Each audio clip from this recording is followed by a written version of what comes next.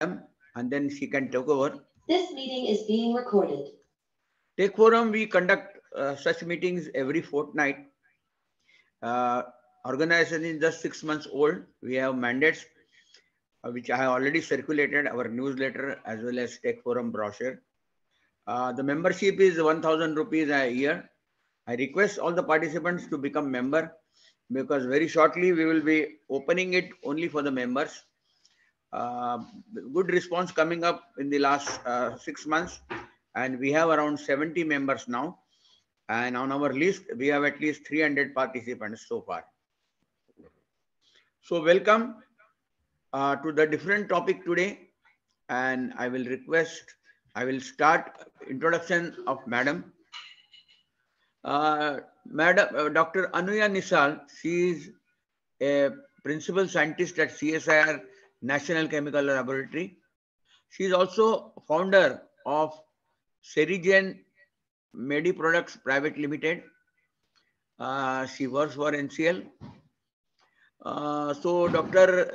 Anuya is principal scientist in polymer science and engineering department at NCL. She did her Ph.D. in chemical engineering from Indian Institute of Technology, Mumbai, and her master's materials science engineering from University of Delaware, USA. Working as a scientist with the GE Plastics John F.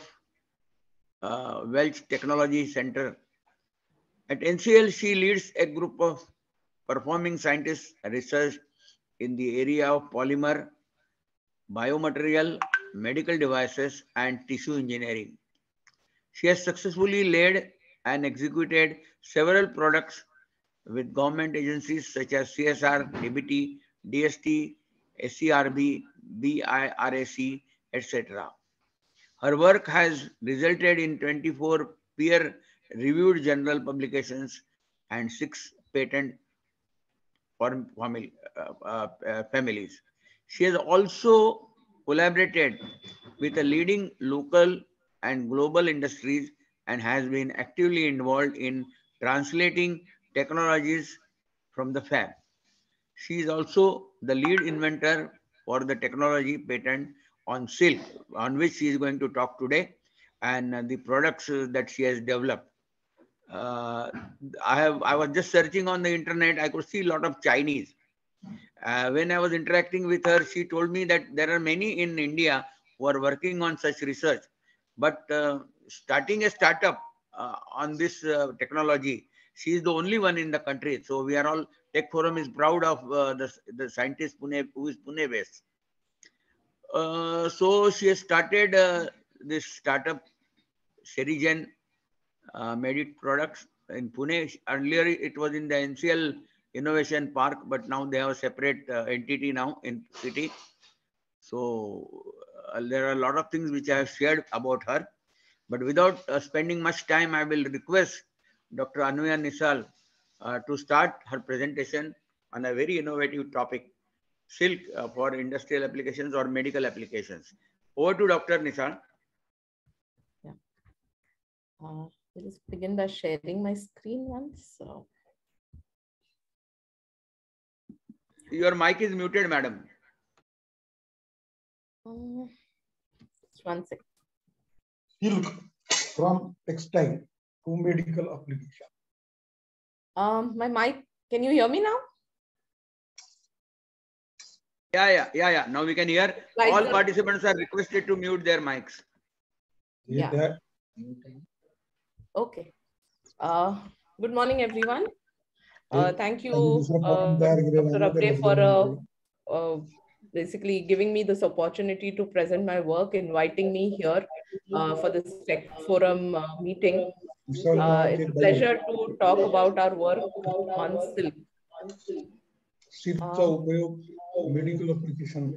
I'm hearing some echo. Maybe if some people can mute the mics, it would be easier.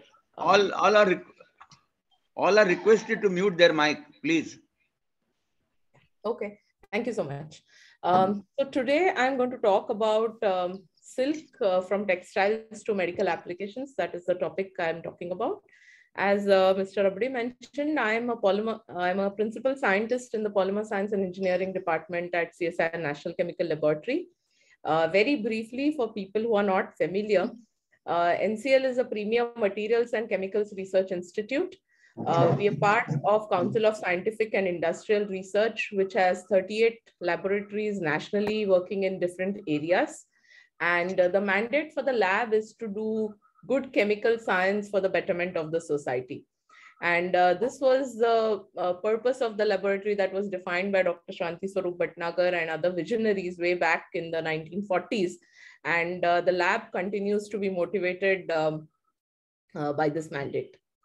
So basically in my group, although I'm talking about silk, we do focus a lot on biomaterials and bioengineering. So basically, I'm a material scientist by training with a specialization in the area of polymers. So the focus is to design and synthesize new materials, look at developing, being an engineer by training, we develop various protocols about how materials can be processed, and we have really state-of-the-art scientific tools of characterization such as 2D NMR spectroscopy or small angle neutron scattering, small angle X-ray scattering, FTIR spectroscopy. So we combine all of this to understand what kind of structures we have in the materials, what kind of properties that brings in, and that basically defines the performance of various materials. I also have a very active group on cell biomaterial interactions. So we do tissue culture in the lab using mostly animal cell lines, stem cells, and various even primary cells from patients. So we look at how cells interact with these new materials and use basically all of this knowledge together to contribute towards development of medical devices. So for example, and as I mentioned, like our lab has a major focus on translational research. We don't focus too much on fundamental, although that definitely is the focus. We have about 6 PhD students in my group who work with me in the area of doing some fundamental research, but we do a lot of translational research.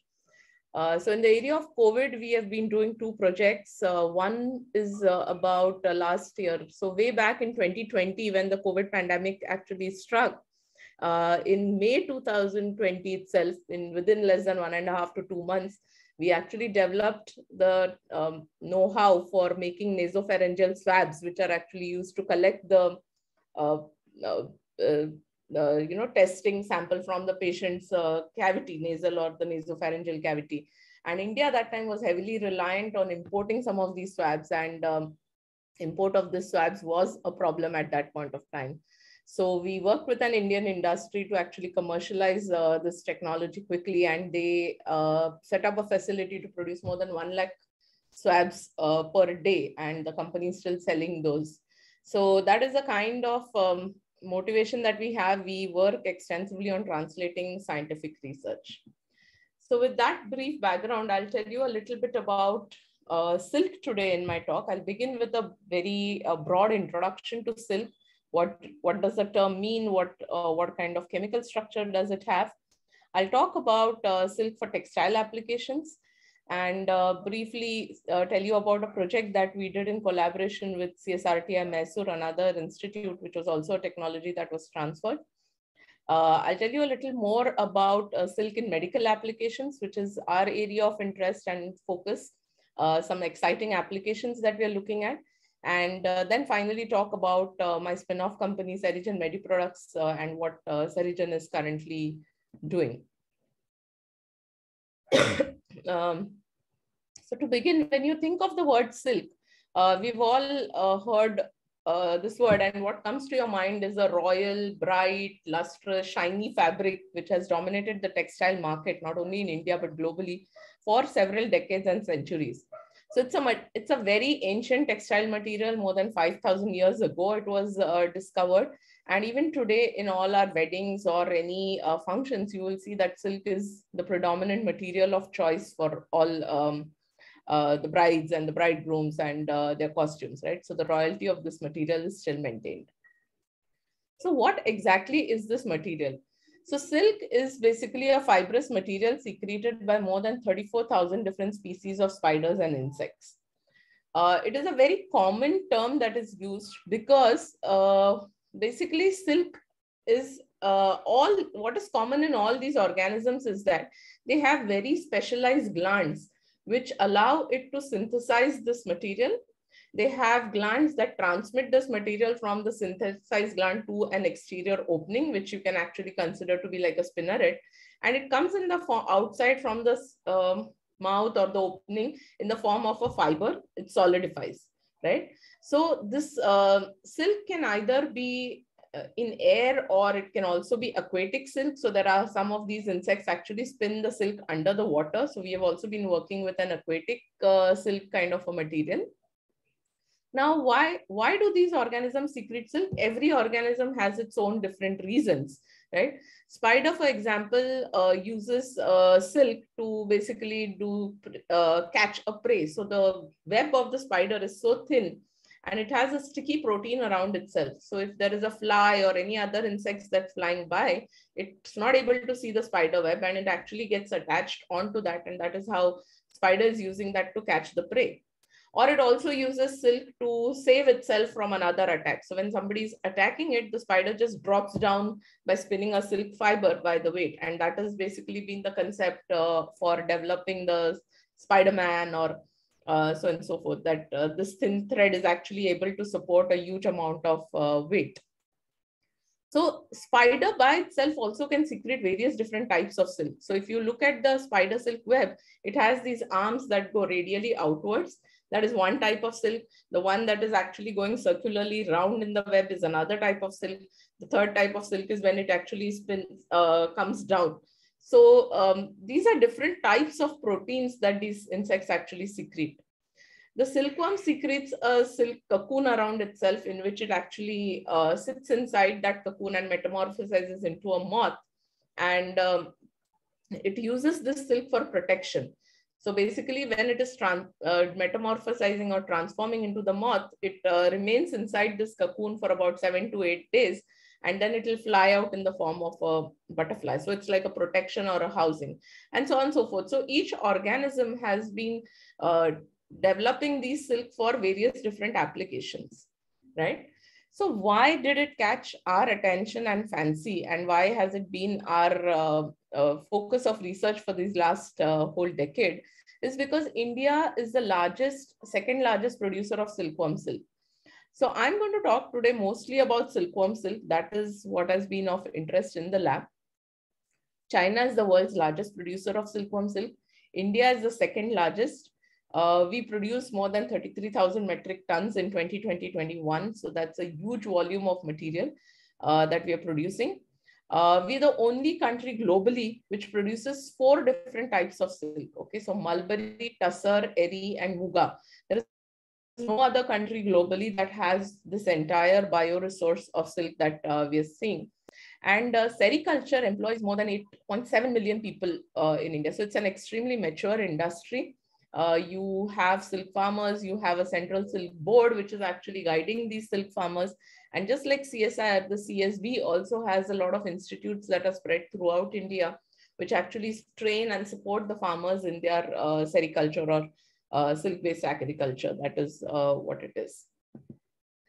So this is a typical life cycle of a silkworm. So the silkworm, basically, I'll start from the egg. So once the larva hatches out of the egg, this larva is of a very small size. It's about a mm or 2 mm in size. And this larva feeds exclusively on mulberry leaves. So I'm going to talk mostly about mulberry silk, or Bombyx mori silk as it is as it is scientifically called. Once it feeds on the leaves, it grows in size. So this is about 5 to 6 centimeter in size. So it's clearly large. And this larva then spins a cocoon around itself, and it metamorphosizes into the moth. The moth then flies out of the cocoon. Each moth is actually capable of laying more than 400 to 500 eggs. And this is how the life cycle continuously goes on, right? So our interest, as I mentioned, is on Bombyx mori silkworm or mulberry silkworm. What differentiates this from the other silkworms is that this mulberry silkworm exclusively feeds on mulberry leaves. So it will die, but it will not eat anything else. So it has these sensory organs by which it can actually sense the mulberry leaves. So smell, basically it is what it senses. So it will eat only the mulberry leaves. Now, most other silkworms are actually not domesticated. These are wild silkworms. They feed on various different trees and whatever is available in the wild. That is why the quality of silk that they produce is not very reproducible. Whereas because the mulberry silkworm is completely domesticated. So a huge portion of the sericulture that I'm talking about is for mulberry silk. Where what the farmer does is he has a farm which is primarily cultivating the mulberry trees. He has the worms actually in an room which is maintained at 25 degrees. So there is an AC, there is a 25-degree temperature, there is a humidity control that the farmer maintains. And he has trays in which he places these worms.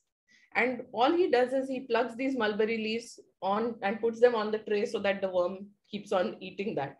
So it's an extremely domesticated form of the farming that is now today practiced in India. Now, each of this worm, as I mentioned, produces a cocoon around itself. This cocoon is typically about 3 centimeter to 4 centimeter in size, what you're seeing here. And this is made up of 2 threads.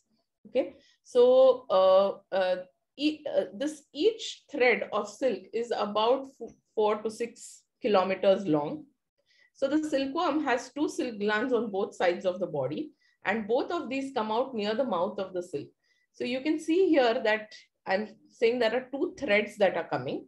So they come close, and there is a coating around it, which is called as sericin. Okay, so sericin is this glue that is actually holding the cocoon together. It is a glue-like protein which forms about 25 to 30% of the weight of the cocoon is made up of sericin. Whereas fibroin, which forms 70 to 75% by weight, is the main structural component of silk. So silk, this fibroin is what gives silk actually the properties such as its mechanical strength, its shine, its luster, and so on, right? So both sericin and fibroin are used in the, you'll find a lot of research around both these materials today.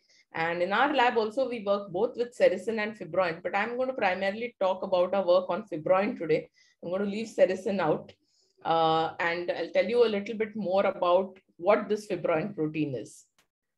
Okay, so the fibroin protein has a very interesting structure. There are more than 5,200 amino acids which are linked together. So it's a huge molecule, about 350 kilodalton in molecular weight.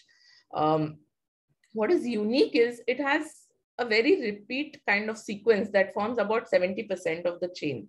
Okay, so glycine, alanine, glycine, serine. So this is the amino acid sequence. So, you know, as you all know, proteins are made up of amino acids. And it is this sequence of amino acids that actually gives the protein its properties. So in silkworm, you can see that this repeat sequence of glycine, alanine, glycine, serine allows the protein to actually crystallize onto itself. And that gives silk the extensive mechanical strength that it has. So if you compare the mechanical strength, the tensile strength of silk is about 0.5 gigapascal, which is the only one that comes close synthetically produced fiber is Kevlar, which is about, it's a polyaramid fiber. It has about 3.6 gigapascal. But silk also has this interesting property that in between these crystalline domains of silk, you have these amorphous chains of silk that actually link it together.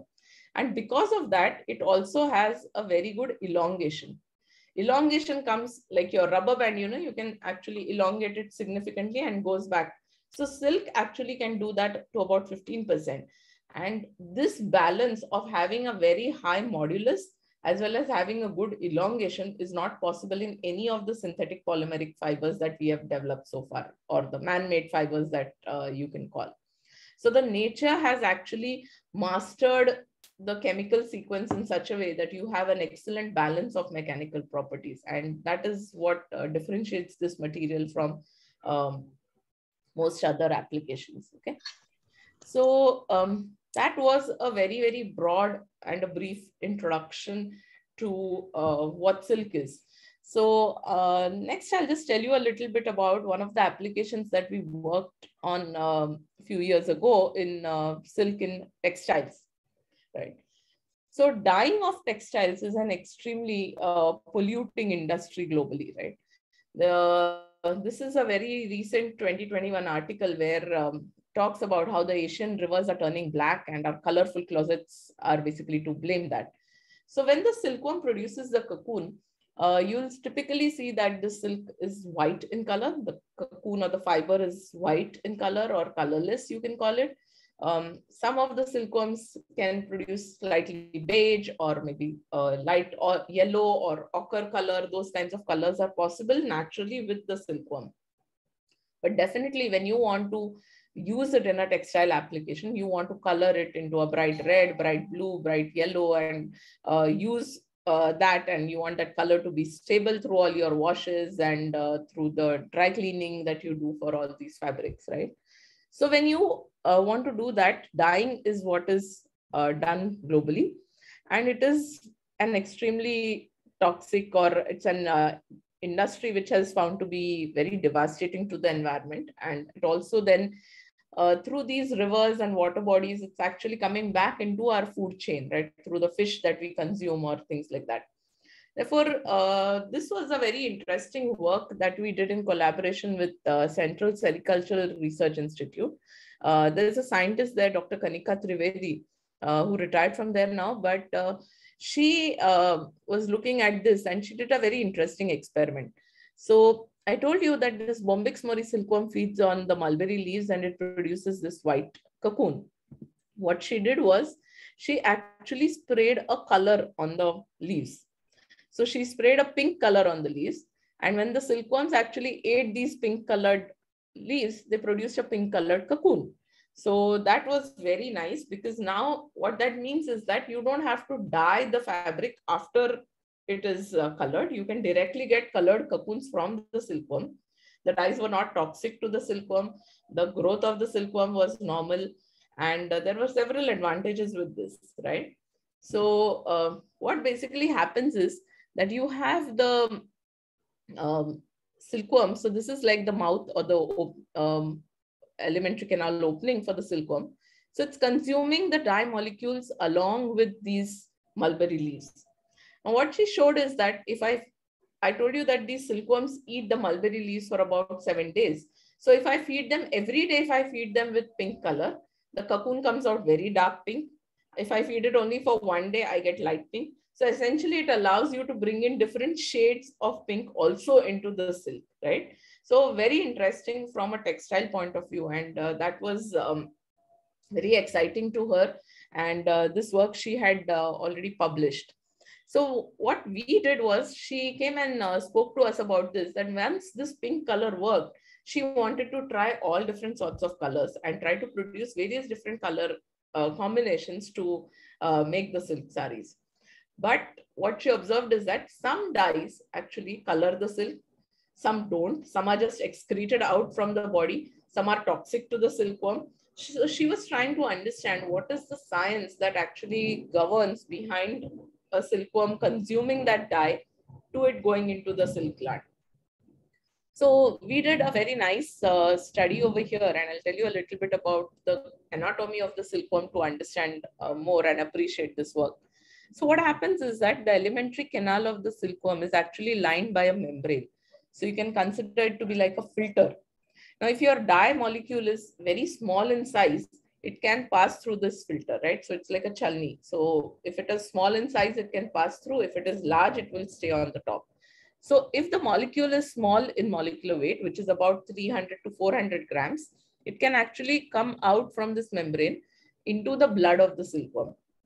So our body has these nice arteries and veins through which the blood flows.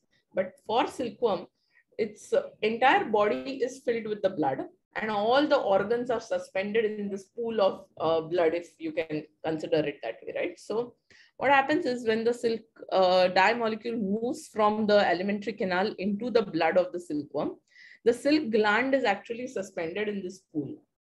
So the dye molecule, there is another filter over here through which this dye molecule has to transport and enter into the silk gland. Once it enters into the silk gland, it has to somehow interact with the silk protein.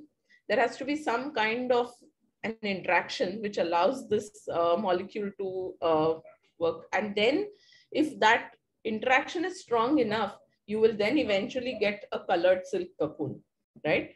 So we identified two different protocols. We said that, see, if you look at this molecule, which has a very large structure. So these are common dyes that are used in textiles. So we selected a series of them. And we showed that if you have a large molecule, which has molecular weights of the order of 600, they cannot actually pass through that. So they remain in the alimentary canal. And therefore, the cocoon that you get is still white. But when you reduce the molecular weight at 300 or 400, you start seeing that they can actually transmit from the gland, alimentary canal, into the blood and then into the gland. So you can see that the silk gland actually also shows color. So this is the control gland, the first picture, and the three others are three different dyes that we used. So the dye molecule has actually transmitted from the alimentary canal into this. Further, we also did a very interesting study where we showed that if you have a balance of hydrophobicity and hydrophilicity in the dye molecular structure, only then will you get a color silk cocoon which can retain its color, right? And this was a very interesting scientific input that we've been able, and that helps CSRTI also work more on other colors. Interestingly, CSRTI also licensed their technology to RMKV Silk. Those who are from Chennai will definitely know about this company. And this is like a field trial that they did with silk farmers, where the pink colored cocoon was produced and they were able to convert it into a raw silk and convert it into a fabric. The color was also found to be as good as what you would do with the dyeing process. So it was found to be very stable in the fabric. And RMKV Silk actually started selling green silk saris, organic, they used to call it organic green silk saris for their marketing this. So CSRT is working with them to bring in other colors to the market as well. So this was one very exciting textile application of this material that we worked on. And obviously there is a lot more that you can do with this concept of feeding silk. And this area has really picked up. So a lot of researchers globally are looking at not only dye molecules, but can you feed in drug molecules to silk? Can you add any other nanofillers to silk? And how do they work? Do they transform the properties of the silk that is produced? And there's an exciting amount of literature there, which you can actually go and read if you find that of interest. Moving on to the medical application, which is not something very new. So silk has been used to stitch wounds for several centuries. So even if you look at our ancient literature, there are reports talking about how the silk thread can be used to stitch wounds, okay? And more than 100 years ago, J&J, Johnson & Johnson, which is, I'm sure each one of you has used a Band-Aid from Johnson & Johnson, right? So Johnson & Johnson was a company which in 1887 itself started selling sterile silk-based sutures in the market. And since then, surgeons have used the silk suture. They're generally used for internal surgeries where you have abdomen, stomach, or those kinds of things. Not used generally for cuts on the surface, because cuts on the surface heal much faster, whereas silk is going to stay in the body for some time. So they use it generally for internal organ surgeries. And today, if you look at, there are many companies, not only in India, but also in the US and also globally, who are selling silk-based sutures. Okay, so this is a material that is not new for medical applications. There is a huge history. Silk farmers themselves are very well trained, because even India has a lot of industries who work in that. So silk for medical application is not such a new concept as such. Okay, so I'll just tell you a little bit about what happens to the silkworm silk when you use it in the body. So if you look at our silk sari, I said that it is made out of this protein. So it has this stable amide bond that is present along the protein chain. Okay, so the C double bond or NH is a bond that is present in all the proteins. Now, when you immerse a silk sari in water, let's say you get drenched in the rain, your sari does not dissolve in water, right? So nor does the cocoon. And the cocoon is basically, you know, it is the protection for the silkworm from all these things. So even if you have an acid rain, it does not dissolve, right? You can also use your silk in dry cleaning, which means that if you use various organic solvents for this, nothing happens to the silk. So silk has very, very good chemical resistance. Okay. And that is another interesting property of silk. But in our body, when you use the silk, you know, the silk thread, in just if there was just water in the body, we should have been fine. But there are also materials that are enzymatic in nature. So we have enzymes that are present in the body. And these enzymes have the ability to cleave this peptide bond, the C double bond ONH. So the enzymes, some enzymes like collagenase or proteases and things like that, they can actually break this bond, which means that this whole long chain of 5,200 amino acids that I told you will actually break down or be chopped into smaller and smaller peptides and, you know, eventually result in amino acids and so on. So that is called as a bioabsorbable or a biodegradable material, which means that if you implant it into the body, it's not going to stay in your body forever, right? Over time, it will break, it will absorb, it will resorb, or there are different concepts that are used or different terminologies that are used in the literature for this, where people call it biodegradable material, a bioabsorbable material, a bioresorbable material, a bioerodible material. So various different terms you can use for this, right? So silk is biodegradable. It is also biocompatible. Now, what do I mean by that? By that, in a very layman term, I mean that it is safe and it is not toxic to the human body. So when you put silk inside into your body, initially there is an inflammatory response from the body. Okay, so body sees that this is a foreign material and you have certain immune cells that actually try to attack the scaffold. So you will see that first few weeks is when you will see there is some inflammation around the implant, but this inflammation typically subsides over the month or so. Over 6 months, you'll see that there is no inflammation at all. And you'll start seeing some amount of degradation of the silk. Now, depending on where you implant silk in the body, in the first 6 months, more or less the silk remains as it is. But over the 6 to 24 month time, you will see that it will slowly continue to degrade. And about 2 years down the line, when you see, you will not find silk at the site at which you implanted it. Okay. And this, through this entire process, it does not cause any toxicity to your body. That is why it is considered to be safe and non-toxic or a biocompatible material. Now, I told you that silk thread as such is being used for suturing applications for more than 100 years, right? So what is new and why is it so exciting now for the researchers?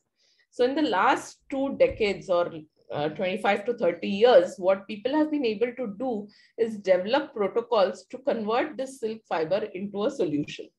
So just like you dissolve your salt and into or your molecule into water, here you can dissolve this protein into the water. Now I told you initially that silk is not water soluble. So there have been strategies or there are chemical ways now by which I can actually break some of the hydrogen bonds that are formed in the molecule, which forms this crystalline domains. So I actually break all that crystalline domains. And I now have a process in my lab, or even globally, a lot of researchers are doing this now, is that you convert the silk into a solution. Now, this is very interesting because the moment I can convert this fibroin into a solution, I can then process it into different forms. So it need not only be used in the form of a fiber, I can use it in different ways. So this is a very, very brief activity. This is a very smallest way or a shortest way in the interest of time that I can tell you about what we have done with silk. So see here, I've casted that silk solution to make a film out of it. Now this film is not porous, not this, and I can also control the amount of crystalline structure that I have in the silk over here. which means that if I implant the silk in the body, it can degrade really fast if it is mostly not crystalline. If it is very crystalline, it degrades very slowly. Now, this is something you cannot do with any of the other natural proteins like collagen. And that is why silk has gained a lot more importance. Second is, what we have done is we have made these nanofibers out of silk. Now, these nanofibers, I'm showing one picture here, the small black dots that you see, these are actually gold nanoparticles that we have decorated on the surface of this mat. And these gold nanoparticles have various, they are decorated with different chemical moieties. So they can actually tune how cells interact with the silk. We have also chemically modified silk with glycopolypeptides or other molecules, which shows that then the liver cells actually grow much better on the silk once it is modified with glycopolypeptide. So I can make these nanoporous mats of silk, which can be used in various applications. I have also prepared functional coatings of silk. So here we have shown a way to make crack-resistant coatings out of silk. And this we are using for a breast implant application. So this is a work that we're doing. We started when Dr. Kopikar, who is a renowned oncosurgeon in Pune for breast cancer. So he approached us that he's actually using these silicone implants to reconstruct the shape and size of the breast in women. And after he removes all the cancerous tissue, and he sees a huge failure rate. So our idea or hypothesis here was that if I coat the silk implant, the silicone implant with silk, can I improve its performance in the patient? And we've been able to do very nice work here. We have a patent application on that also, which shows that we can combine a regular process like dip coating with electrospinning, that is non-woven mat of silk, to form a self-reinforced coating of silk, which is also crack resistant, which can be used to load in other drug molecules. And this is one active area of interest in my group presently. With Dr. Asmita Prabhune, who is now retired from NCL, we have looked at gelation of silk. So we form these very nice hydrogels of silk. So these are structures which can actually hold a lot of water in them. And the hydrogels are being looked at in tissue engineering applications because they have a physical as well as a structural similarity to your biological tissues in the body. So here we showed that if I add a biosurfactant molecule to silk, I can actually result in a hydrogel in few minutes of time. And these hydrogels are extremely biocompatible. The biosurfactants actually bring in properties like anti-cancer, antimicrobial, and antiviral. And we are trying to exploit some of these in the tissue engineering applications, right? So taking a step back, I told you that I can process silk into a variety of different forms, and that is very, very exciting. So why is that exciting? Is because of this possibility of tissue regeneration. So let's say you have an organ in the body which is non-functional. Excuse me. So there is a defect in your organ. It could be a liver, it could be, like breast or something else. And what is the way to do that today is you rely heavily on transplantation. So you wait for a cadaveric organ to become available. The cadaveric organ has to match all the properties to the properties of the patient, and only then can you actually put that implant into your body, or that organ into your body, and that is how it repairs, right? But the idea here is that, can I put in a material, a biomaterial or a scaffold into the body of the patient such that it takes all these neighboring cells, it supports the growth of these cells. The cells then help to repair this defective organ. It results in regeneration of this tissue, and eventually the organ is brought back to its own functionality. The biomaterial may remain there, or it may also absorb or resorb, like I told you before, right? So in an ideal scenario, you don't want the biomaterial after it has done its job of repairing the tissue. So this is the kind of tissue regeneration that we work on. And our hypothesis here is that, can you use silk in various of these organs to repair the defective organ? So based on our expertise in processing silk into different forms, I, along with my colleagues, Dr. Premnath and Dr. Ashish Lele, set up this company called as Serigen, which is a spin-off company from CSIR NCL. So the know-how about processing silk to develop biomedical implants was licensed from National Chemical Laboratory to the spin-off company. So incidentally, seri, as I told you, means silk. Sericulture is silk-based agriculture. Seri in Latin means silk. And regenerate, as I told you, is to bring back the organ to its functionality. So Serigen is actually using silk to regenerate organs, right? So the technology, so the science for this using silk in various implants, we have done a lot of work in the last decade. And the science has been published in several high impact international reputed journals. We have publications in a Nature journal. We have publications in American Chemical Society journals. And we have been able to show that our products are really comparable to what is available in the market or better. This technology is also protected by patents. Our patents have been granted in Europe, in the US, in Japan, and they are also under consideration in India. We hope that will happen soon. So I'll tell you about the first or the flagship product for the company. The flagship product is in bone tissue engineering. So basically, if you have a cavity in the bone, so cavities in the bone can be formed either because you had an accident.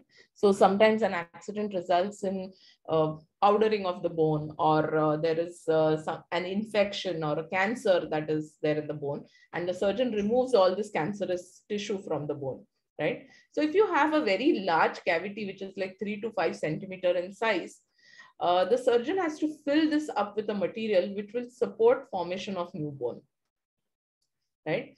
So what the surgeon does today is typically they will take out bone from the hip area of the patient and put it in this cavity. Now, when you have to take bone from the hip region of the patient, or the iliac crest is actually where they take it from, it means that you have to do 2 surgeries on the patient. It means longer hospitalization, longer recuperation times. It means huge discomfort to the patient. And therefore, it would be nice if you can have a material that can be put into this cavity, which actually supports healing of this tissue. And then it resolves over time, right? The tissue regeneration concept that I told you. So people have been working on various kinds of bioceramics that have been used to plug these materials. And in bone, bioceramics based on hydroxyapatite, calcium phosphates, calcium sulfates, these are the ones that are used today. Some of them are exorbitantly priced. When you have a large cavity of 3 to 5 centimeters, these just don't work. So surgeons, in spite of having so many different options, still rely on autografting, which is taking bone from another location in the patient's body. And our motivation here was, can silk be used to fill up these cavities? So it should match the performance of the patient's own bone or autografting, but it should retain the convenience of using a synthetic material. So based on this, this is our flagship product called as Serios. Serios can be made in variety of different shapes and sizes. So depending on the anatomical site that the surgeon is looking at, we have these different sizes and shapes that are available. It is also available in the form of a putty. It's also available in the form of a powder, right? What is interesting is that the silk thread, which is actually soft, so we all know the silk sari is really soft in texture. We have been able to process it in such a way that the mechanical properties of this are comparable to the mechanical properties of your cancellous bone.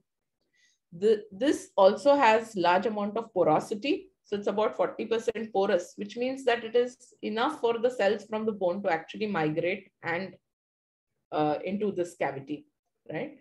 So that is again comparable to cancellous bone. And all this we have done while retaining the inherent safety and the biocompatibility of the silk-based material. So although we are processing it using solvents, we have not compromised any way on the safety of the material. That is our USP. So what we did was we did a lot of lab studies as well as a lot of animal studies using this compared it with leading products. Now, Triosite is a Zimmer product. Stimulan is from Biocomposites, which is a US or a UK-based company. Kronos is Depu, again a US-based company. These are materials that are being used by surgeons today in the market. And we have data to show that Serios performs at least 2 times better in all bone repair parameters compared to some of these leading products in the market. In terms of what that means for the patient is that the quality of the bone that is formed when you use Serios versus any of these other materials is at least 2 times better, which means that there are no post-surgical complications. It reduces the risk of a repeat fracture for the patient, and therefore brings in a lot of value, not only for the surgeon, but also for the patient, right?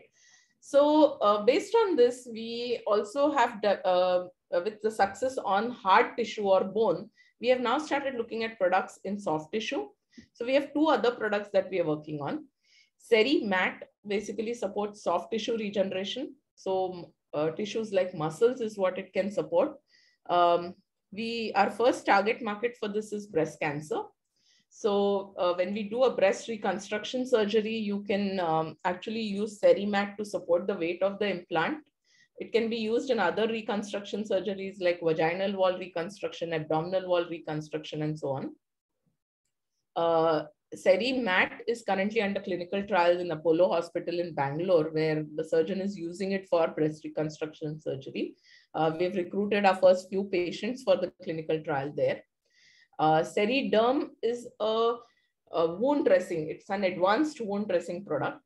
So it can be used for complex wounds such as diabetic foot ulcers, second-degree burns, bed sores. So these are wounds which result in a lot of exudate. So if you dress the wound with a cotton gauze, the cotton gauze actually sticks to the wound. So when you have to dress it, it is very painful for the patient. So imagine you're peeling it off, it sticks to the wound, very painful for the patient, and also interferes with the healing of the wound. So what Seri Derm does is, Seri Derm is actually absorbent. So it absorbs all the exudate that is coming from the wound, or all the liquid that oozes out of the wound, but it doesn't stick to the wound. So it's non-adherent. It is non-adherent and absorbent.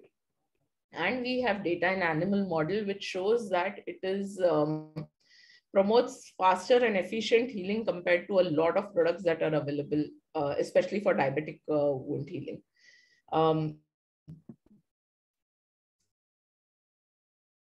So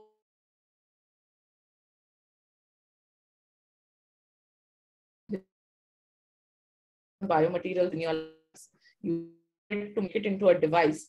You then do to prove that then you get permissions from the government or the government body, which is CDSCO, to actually do clinical testing. So I'm very proud to say that Serios is the first, we are the first company globally to conduct clinical trials of using silk in bone. We have also got permissions to do clinical trials with Serimat.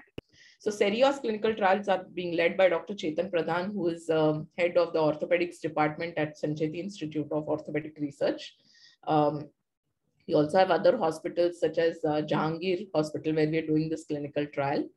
And Serimat clinical trial, as I mentioned, is being led by Dr. Jayanti Tumsi, who is a very renowned oncosurgeon at Apollo Hospital in Bangalore.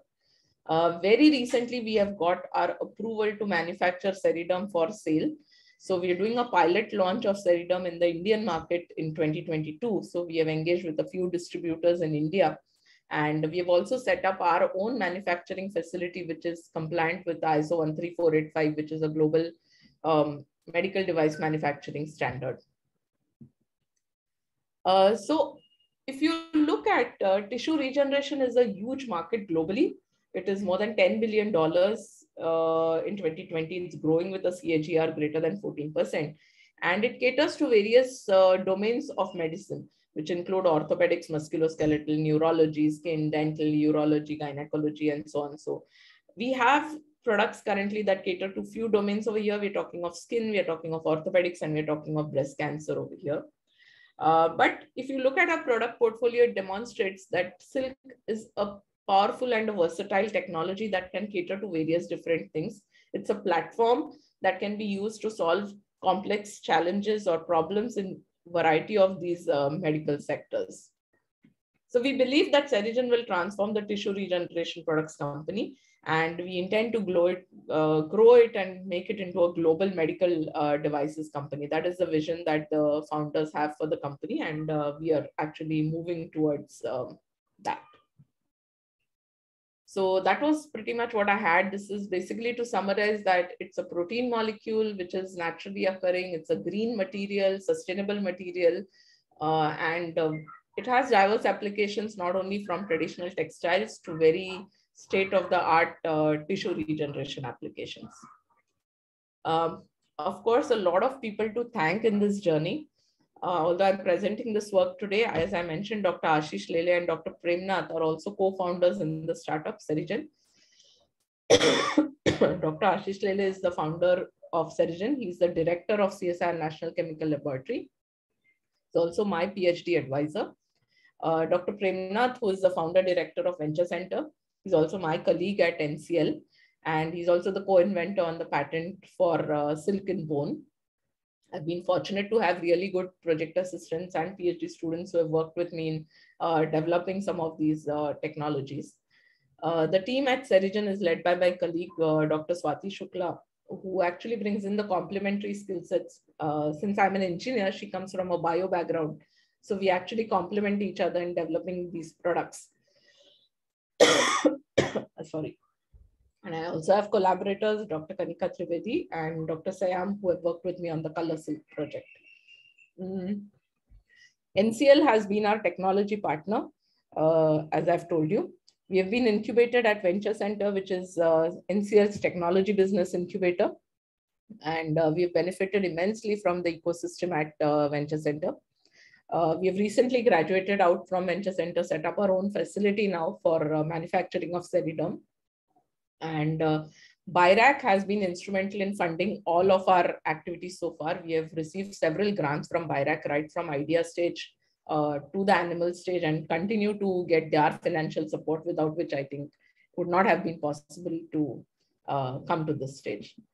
Finally, I'd like to thank you for your attention and again for giving me this opportunity to present our work here. And I'll be happy to answer any questions that you have.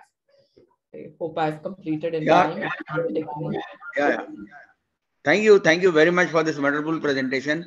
We really relish, and from laboratory to a startup is a big journey, and very few scientists are able to do so. We compliment on behalf of Tech Forum. This is one of the activity of Tech Forum, bringing university research or laboratory research into reality, into product and wealth generation. So you have set an example. We are really proud. Friends, we will open the session for question and answer for another 5 to 7 minutes. So please identify your name and then ask question. Please shoot out.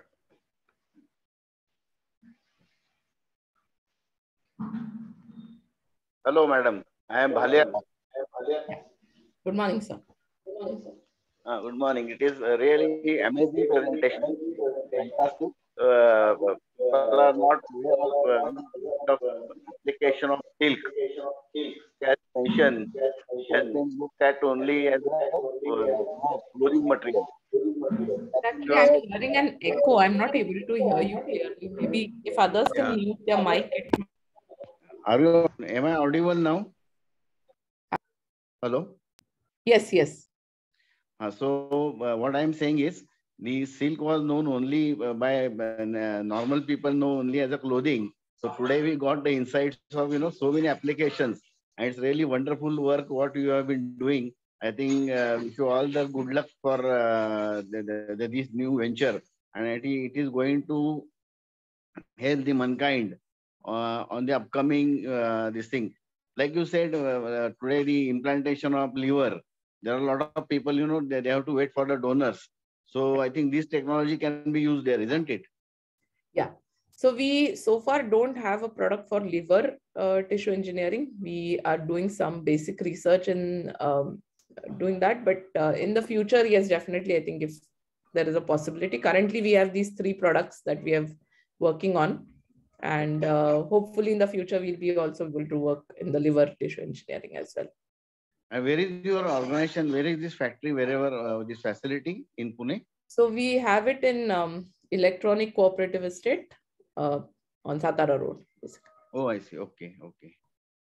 Okay, An thanks, madam. Wish industrial you all the estate, good luck. basically. Yeah, Thank thank you. you. Thank you.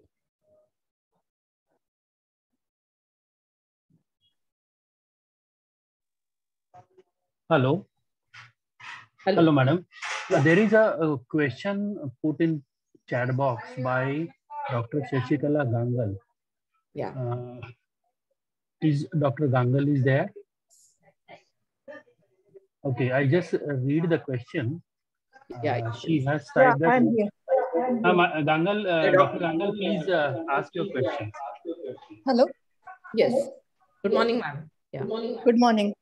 Actually, I was interested in knowing, since I'm a material scientist. Sorry for interruption, Dr. Gangal. Please introduce yourself and then ask the question.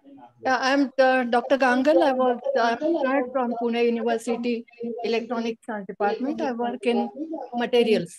Okay. Okay. I have a question. I'm always worried about the impurities and defects in the materials, and therefore would like to know what are the defects and impurities and how do you deal with them? Right. Okay. So thank you for the question. As I mentioned, the work that we do is mostly with mulberry silk, Bombyx mori silk. Now, this silkworm feeds very exclusively on the mulberry leaves, and protein synthesis generally does not involve a lot of impurities. Because it comes through the, you have the mRNA doing the transcription and getting it to that, right? So therefore, the chances of getting a lot of defects in the material is not there. Impurities are possible only when the human intervention actually results in any use of non-pure water or anything like that.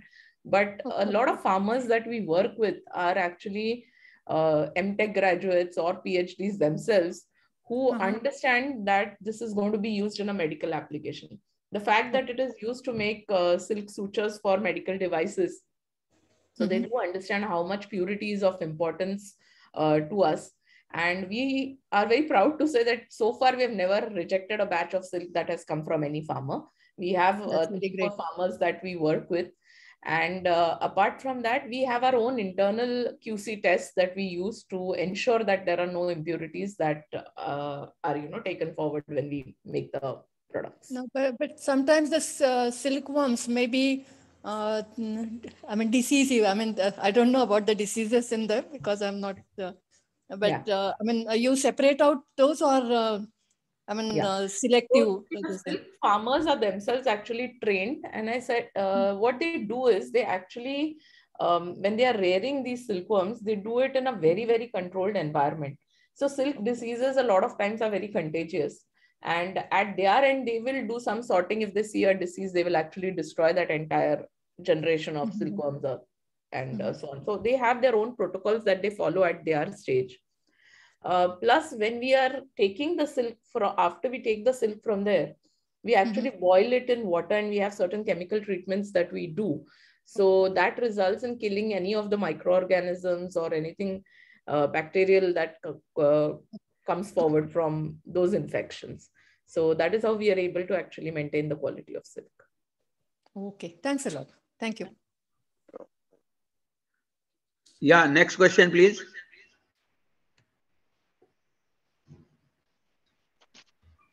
I think we are about to close to 11 o'clock. So if there are no questions, I will sum up the session. So friends, it was a wonderful session and totally different from what we did in the last 6 months. But we are really proud to see a success story from a research laboratory to a reality into the market. Of course, the product is under clinical trial, and I am sure very shortly it will come in the market and change the scenario. And this is the first effort in India where scientists have worked and converted that product into an industry.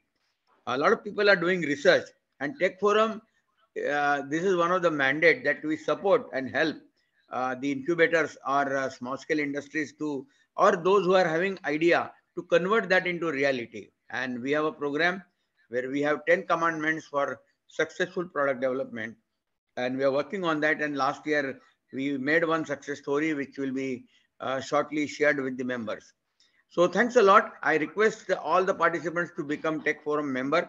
It's an NGO and it runs on the public support and it is not a profit-making activity. So join and